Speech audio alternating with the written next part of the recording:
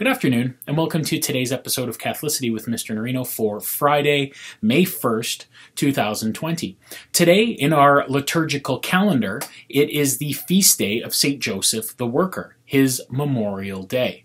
So we'll be looking at that fairly closely in our liturgical readings for today and praying in communion with St. Joseph. The beginning of May also reminds us of our Mother, of Our Lady, the Blessed Virgin Mary. May is the month of Mary. A special prayer that we say, a devotional to Our Lady, is the Rosary. Everything's kind of getting tied together here because next Wednesday during Catholic Education Week, we will have a presentation for you from all over our district where you'll have an opportunity to pray the Rosary along with some very friendly faces, some people that you probably miss quite a bit. And as well, a submission from Brock LaBelle, who's in the grade 1-2 class at Sacred Heart School in Sulicote.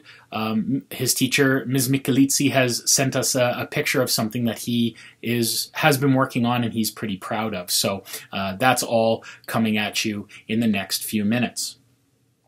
Knowing that we are, as it were, on the eve of Catholic Education Week, you would be interested to know that all of your teachers and EAs and ECEs are currently in possession of the links for all of our read alouds, for all of our resources, for all of our prayer services, for the songs of Catholic Education Week. And if you want to check some of those out before you get to Monday, you can go, as we mentioned yesterday, to www.goodnewsforall.ca, and you can click on the logo of this year's Catholic Education Week, and you can check out some of the things that are ready to go already. So those read alouds to help out with the lessons that some of your teachers and EAs and ECEs will be working on with you, those will be ready as well.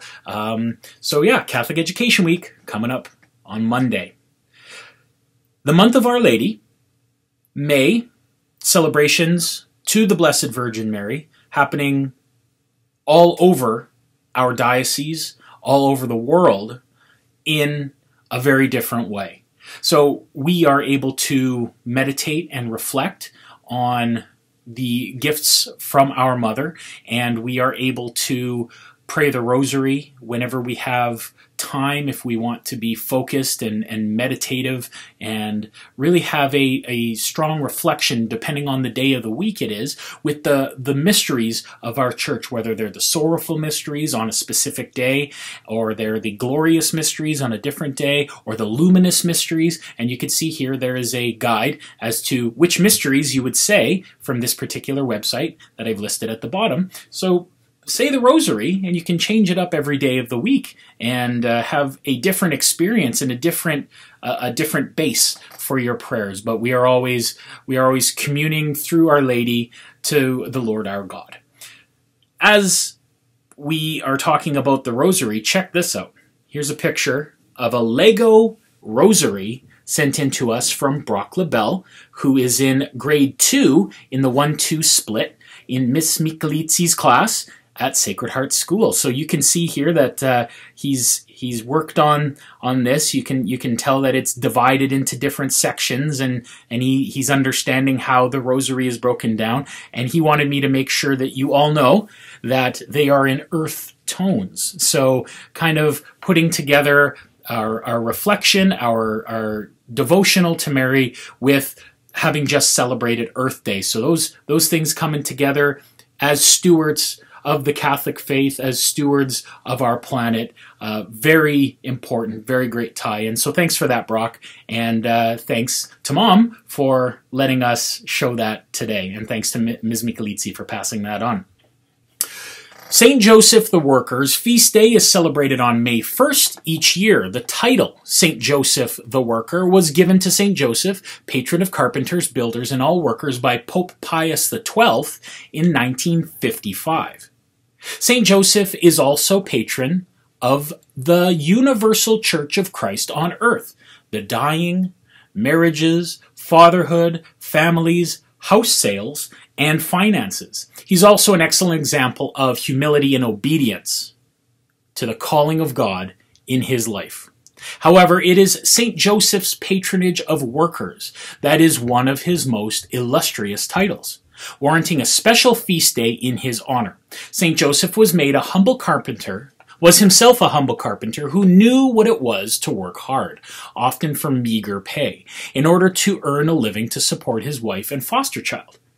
Though a hard worker, he knew poverty, and when presenting gifts at Jesus' presentation in the temple, it was the gift of the poor that St. Joseph presented to God, a pair of turtle doves or 2 young pigeons. And we know that from the Holy Gospel according to Luke chapter 2, verse 24. Pope Pius wrote a prayer especially for today's great feast in our church. So if you are comfortable with me adding this into the beginning of our liturgical service, that's exactly what I'm going to do. So you can see me looking down and moving my mouse all over the place, keeping you guys in the focus, but definitely having all of our prayers ready to go. So let's begin our liturgy of the Word with the sign of our faith. In the name of the Father, and the Son, and the Holy Spirit. Amen.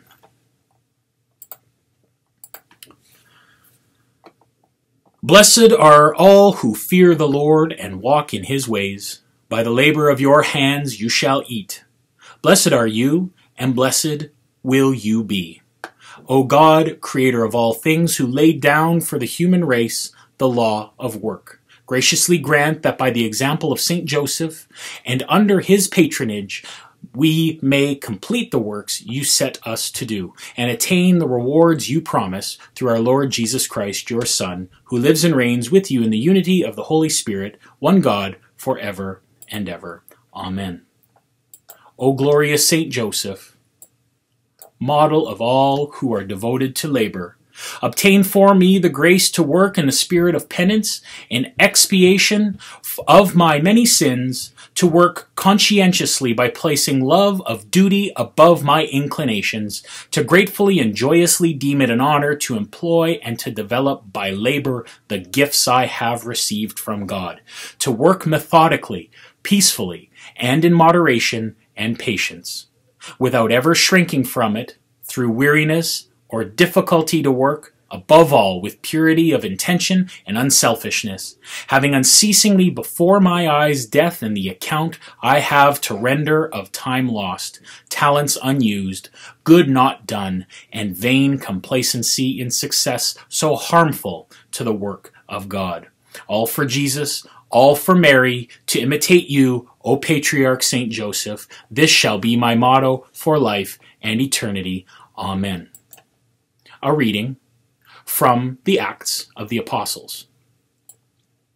Saul, still breathing murderous threats against the disciples of the Lord, went to the high priest and asked him for letters to the synagogues in Damascus, that if we should find any men or women who belonged to the way, we might bring them back to Jerusalem in chains. On his journey, as he was nearing Damascus, a light from the sky suddenly flashed around him. He fell to the ground and heard a voice saying to him, "Saul, Saul, why are you persecuting me?" He said, "Who are you, sir?" The reply came, "I am Jesus, whom you are persecuting. Now get up and go into the city, and you will be told what you must do." The men who were traveling with him stood speechless, for they heard the voice, but could see no one. Saul got up from the ground, but when he opened his eyes he could see nothing. So they led him by the hand and brought him to Damascus. For 3 days he was unable to see, and he neither ate nor drank. There was a disciple in Damascus named Ananias. And the Lord said to him in a vision, "Ananias?" He answered, "Here I am, Lord." The Lord said to him, "Get up and go to the street called Straight, and ask the house of Judas for a man from Tarsus named Saul. He is there praying, and in a vision he has seen a man named Ananias come in and lay his hands on him, that he may regain his sight." But Ananias replied, "Lord, I have heard from many sources about this man, what evil things he has done to your holy ones in Jerusalem. And here he has the authority from the chief priests to imprison all who call upon your name." But the Lord said to him, "Go, For this man is a chosen instrument of mine to carry my name before Gentiles, kings, and children of Israel, and I will show him what we have to suffer for my name." So Ananias went and entered the house, laying his hands on him, and said, "Saul, my brother, the Lord has sent me, Jesus, who appeared to you on the way by which you came, that you may regain your sight and be filled with the Holy Spirit." Immediately, things like scales fell from his eyes, and he regained his sight. He got up, was baptized, and when he had eaten, he recovered his strength. He stayed some days with the disciples in Damascus, and began at once to proclaim Jesus in the synagogues, that he is the Son of God. The word of the Lord. Thanks be to God. The response is, go out to all the world and tell the good news. Go out to all the world and tell the good news. Praise the Lord, all you nations. Glorify him, all you peoples. Go out to all the world and tell the good news. For steadfast is his kindness towards us, and the fidelity of the Lord endures forever. Go out to all the world and tell the good news. Alleluia, alleluia,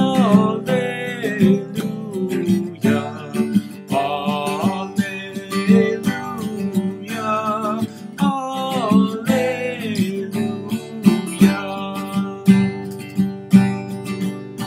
Whoever eats my flesh and drinks my blood remains in me and I in him. Alleluia, alleluia, alleluia, alleluia.